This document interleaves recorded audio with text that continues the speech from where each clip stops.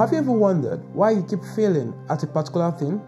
Or why you always get stuck at a particular place?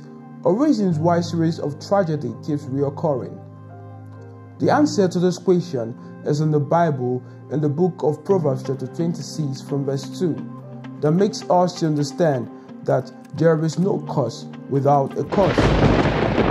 This was the case of a woman who came to Christ as of old ministry of all nations and was located during a Sunday prophetic service through prophecy by God's servant Ritabbi, who told her that her womb was not situated in the right position due to a ritual that was performed on her when she was still a teenager in junior secondary school. Ritabbi, the son of the prophet, went on to deliver her and reposition her womb, while he showed her where she was marked on her body. The next Sunday, the woman came to the church to confirm the prophecy of God's servant Ritabbi, while outlining the series of events, including the premature loss of a set of twins, leading to the day that God located her. This video highlights that there are in fact physical problems of spiritual origin. Let's watch her confirmation. Praise the Lord, church. My name is Esther Shima. I relocated to just middle of last year, and because my husband was here after our wedding, I joined him here, and I've been trusting God for a place of worship. I kept looking for places to go to. And then one weekend, I came to pay a family friend a visit to spend the weekend with them, and then she said, let's go to church. I said, okay. While I got to this place, to the gate, I told God something. I said, I opened my heart for my own testimony in this place, that I'm coming to this place, I will not go back the same. I've been hunting for a place to worship. I came to this place and I was directed to sit here in front. That same day was the 1st of October. The prophet located me here, and he said, my daughter, pray against family problem. I started shaking. Then he said, there's no problem, let's just pray against family problem. Everything holding your marriages, making you not to eat the fruit of your labor. Enough is enough. I'm talking to you, that yellow woman, stretch forth your hand. I don't know you. This is what God told me. You have suffered and nobody will eat what you have labored for. You are in the right place. A place where you are is a place you don't tell anybody your case, but Holy Ghost will reveal. Because in the beginning it was not like that, and no strange person will come to attach to your destiny. From today, I uproot anyone that want to reap from your source. I declare peace. I declare open door. I declare success in your life and your marital status in the name of Jesus Christ. And then he later said, he prayed for me and later said, if I can see his back, then I'm going to have a son. I hear God. How do you know God has answered you? You might not need it, but it must come to pass. Receive, see my leg? As you go back home now, you might not need it. Receive a baby boy.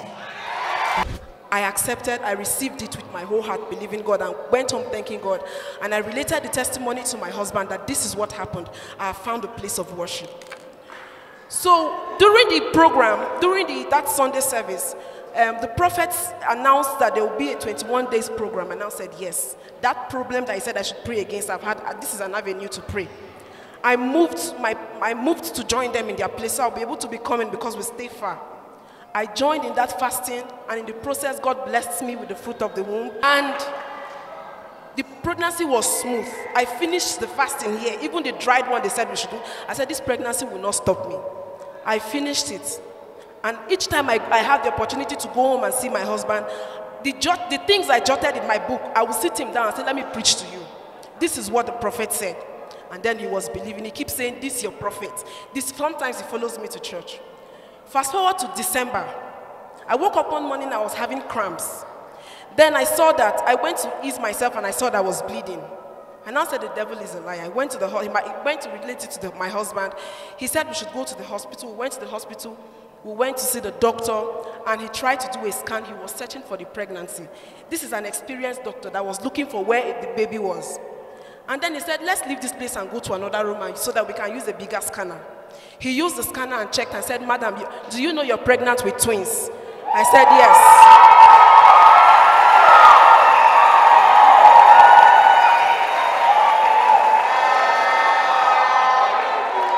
So he said, but one is coming down. I looked at it and laughed. He said, have you been sick? I said, I've been fine till today. He said, okay, we should go home. That he's not going to give me administer anything. And he also said that the babies had stopped growing. That the points that they were supposed to be bigger than how they were in the. So he gave me the scan results. I took it home. I said, this baby came as a result of the prophetic utterance from the prophet. That the will of God would prevail. They asked my husband if he wants, because they said at this point, if they want us to go on, the baby might have issues because the children, they are at the point of where their hearts are developing, that they might have issues. My husband said he wants perfect children. I said, okay. That was how we went home. Before I got home, the first baby came down. I went inside. I said, God, I will not cry. This babe, I believe this prophet so much that if this one you've given to me is not going to stay, they should come down so that the one that is mine will come. I kept praying. The next day was Wednesday service. I came here bleeding. I took the communion service. I cried to God. I went back home. Sunday I kept bleeding. They said I should go back to the hospital for an excavation. I said, I will not go through that because my younger sister had that and it was crazy. I said, I will not go back. I came back to church on Sunday. I was in pain. I couldn't even sit down in church. I said, anything that wants to happen to me should happen to me in this church. Let me see how it will happen. That was the day the prophet asked us that we are going to climb the altar on that mat and declare. And then he said something that day. He said, everything that needs to come down will come down. I said, this is my word. I was in severe pain as if I was in labor. I climbed on that altar. And when I climbed on that mat, I said, this baby should come down. Let me have peace. And that was how when I went home, this pregnancy came down to the glory of God. And then after that, I kept trusting God. I said, the word of the prophet must not fall to the ground empty. That it must come to pass in my life. We traveled for the Christmas and came back. And then I kept asking God certain questions. Why did it happen? It started becoming a burden to me after I had prayed about it. But I know that the prophet is a man of God. And his word must come to pass in my life. That was how I came to church on Sunday. Each time I'm coming to church, I empty myself. I tell the Holy Spirit to fill me up himself. Everything I know, I drop it at the gates. When I come here, I prepare myself to be blessed. I came here on Sunday again, last week Sunday. The prophet located me there. He said I should come. I came. He said my womb is not well positioned. He said, and it is not my fault. And he also said that they took me to a place that they gave me inscription. Your womb is not in the place. You yellow man, yes. Your womb is not in the place.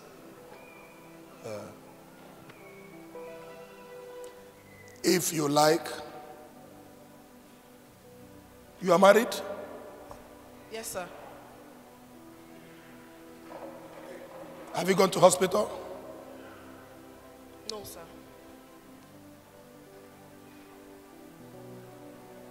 You believe in me? Sir. Come. Her womb is supposed to be here. Your womb is here. Relax.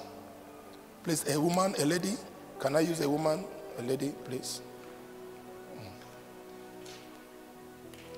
Your hand. Being fit. Jeka. That's all. This is not a medical issue. If she open up her body, she has, look up here, woman. There is a black 3 mark they gave you here. There's a 4 here. There's 3 here in your waist. They will give you this mark, teenager. Yes, sir. That mark, they rub Because they said you have more meaning spiritual when you were small. Yes, sir. That is what shifted it. But God have shifted it to the right direction. Yes, sir. Now, when I finished primary school, my dad said I should go to the village so that I can know his people and learn the language. He took me to the village. I did my JSS 1 to JSS 3. From JSS 1, I was always sick, and he always comes to take me to the hospital. So while in JSS 2, first time, he took me to a native doctor. And that was where every part that the prophet said they gave me those inscriptions was true. She has, look up here, woman. There is a black 3 mark they gave you here. There's a 4 here. There's 3 here in your waist. They will give you this mark, teenager. Yes, sir. This man gave me this mark and gave me something to heal that I passed out. And then I came back to life. From that, when I got there and I saw that it was a shrine, I told my dad that this is not a good place. At that age, my dad said, what do I know? I should come, let's go. And that was it. While I am thanking God today is because this scan, I remembered in the hospital because the doctor was trying to look for my womb. An experienced doctor knows where the womb is, but he was looking for it before we had to go to another bigger scanner for him to see it. It confirmed my question to God. When I said, what happened? I want to thank God that God has revealed it and he has answered me and delivered me from that affliction. Praise the Lord.